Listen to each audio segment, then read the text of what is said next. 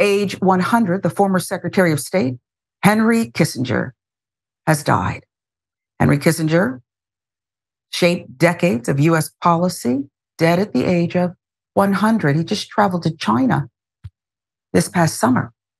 Kissinger served as Secretary of State under Presidents Richard Nixon, Gerald Ford, was also National Security Advisor. While some are reflecting on his accomplishments, not some, I mean, this is a mass media, well, they're reminiscing about all he did for mankind.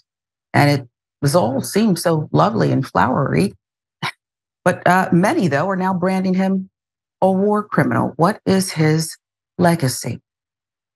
Here's what Rolling Stone has to say. Measuring purely by confirmed kills, the worst mass murder ever executed by the United States was the white supremacist terrorist, Timothy McVeigh. McVeigh, who is his own psychotic way, thought he was saving America, never remotely killed on the scale of Kissinger, the most revered American grand strategist of the second half of the 20th century. Just let that marinate if you can. Rolling Stone again. Now, what warrants this kind of response, you may be asking? As National Security Advisor, Kissinger arranged and oversaw a massive expansion of U.S. bombings in not just Vietnam, but Cambodia, Laos as well. The death toll experts estimate at as much as 50,000 box, adding those, well, extraordinary numbers, just horrific. 1970, Nixon demanded the Air Force to intensify its bombings. Kissinger relayed the order by saying a massive bombing campaign in Cambodia, anything that flies on anything that moves. Media light with that quote, indiscriminate killing. That's what it sounds like. As Richard Nixon's national security advisor in 1971, Kissinger was the prime mover behind the U.S.'s choice to quietly back West Pakistan in its campaign against residents of East Pakistan, now Bangladesh, which would claim hundreds of thousands of lives. As Ford's national security advisor and Secretary of State in 1975, Kissinger gave Indonesian dictator Suharto an explicit green light to invade East Timor, an action which resulted in the deaths of at least 100,000 civilians. There's a theme here.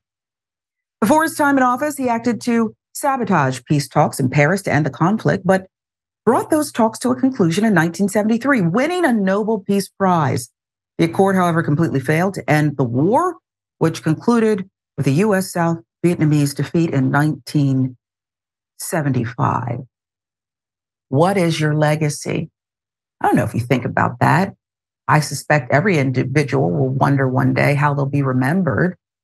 I guess, Yasmin, I want to start with the announcement of Kissinger's death, age 100, and the glowing obits, the commentary that I saw. I don't know if you did initially. They were pouring in, and they all sounded the same. And then Rolling Stone dropped this headline, okay? And I said, why?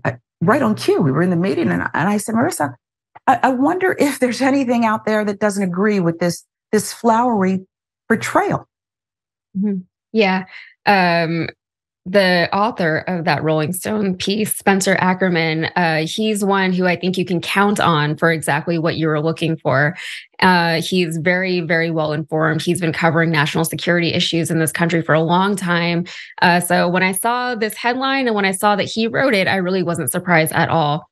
He's been incredibly critical throughout his career of the American military and all of our overseas operations and foreign relations and things like that. He wrote a book recently called Reign of Terror, in which he is very critical of the U.S.'s response to the 9/11 attacks. So, I mean, this coming from Spencer Ackerman, there's no better source that it could have come from, in my opinion. He's very well informed, and he's not one to sugarcoat, as I'm sure you noticed from that headline.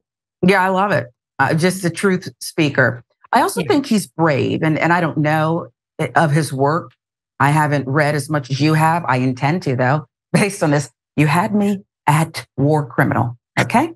But I call him brave because this media, well, yes, I do probably mean to rail on the media all the time, but everyone's so focused on fake news and, disinformation, which is different than misinformation. Okay. You're deliberately going out there. But I think one of the most problematic things in American society today, perhaps throughout the world, is this group think.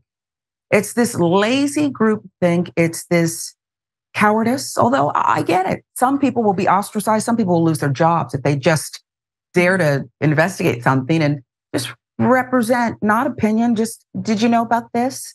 And so I wonder what you make of that. This is a very important writer here who's done this. And I guess in this case, Rolling Stone did something good here in publishing it, as is, I hope, with the integrity that it was written. But this mass media group think, okay, you have this versus what everybody else is saying. And by the way, I will tell you, Yasmin, that as soon as this came out, okay, and Marissa pushed it out, within, I guess, an hour, I heard one of the cable channels stop. They just added one word, his controversial legacy.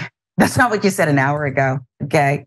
Now your group think, oh, I'll just, same report, but they just inserted and then put a little disclaimer at the end. So what do you make of that? Do you agree with me? It's dangerous, yeah, well, I think. It's funny that you mentioned that because a lot of what I was seeing whenever I first saw the headline was more about just like every outlet was trying very carefully to choose each word to not criticize Kissinger and also to acknowledge that like maybe he wasn't the most well-liked person. Maybe he might have done some things in his career that were completely and utterly heinous.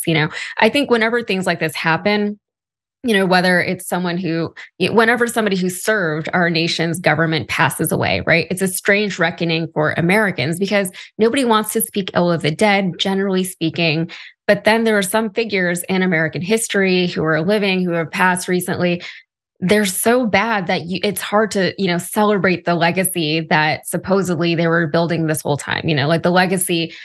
However, Kissinger thought he was going to be remembered, he's going to be remembered very differently. Or maybe, he understands that Americans are better informed now than we have been in the past. We know about the things that he's done. We know about the impacts that his actions have had on millions of people around the world, right? But the thing is, if we go back now and criticize anything that Kissinger has done, he did everything he did in the service of the United States government. So in order to criticize him, we're in effect criticizing the government, everything our government stands for, everything our government has done and has said, yes, Kissinger, we can do these things that you're advising us to do. Yeah. I think you said it brilliantly.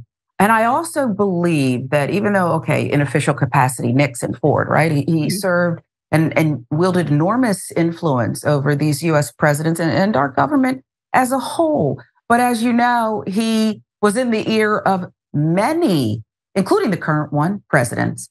He stayed around forever and didn't just go off to some quiet community and play golf. He wanted to keep influencing. I heard this morning that he's getting credit for opening up relations again after a little frosty, better part of a year between the United States and China. He cleared the way for President Biden to have that summit. And I think that's dangerous. Fresh faces, young ideas, and that doesn't always mean chronologically. New people, new energy, people who don't look like Kissinger is something that is necessary as we look at these legacies, that are formed. After Ronald Reagan died, I remember that things were shaped.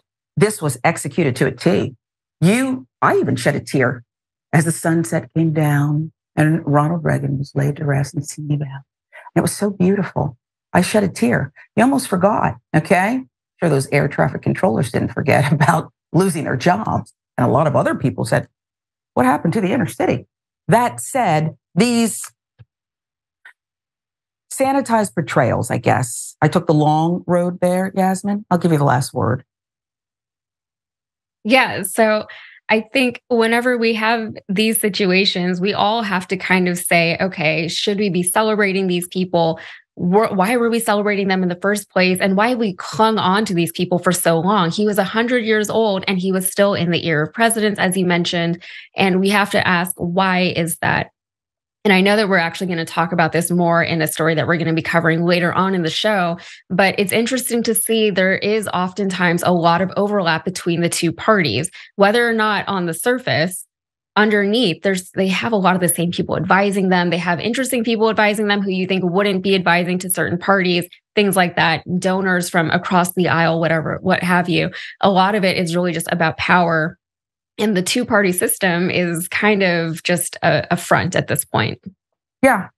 And we know this because when corporate America and these same companies give to both sides, Yeah, I think you're serving their interests, not ours.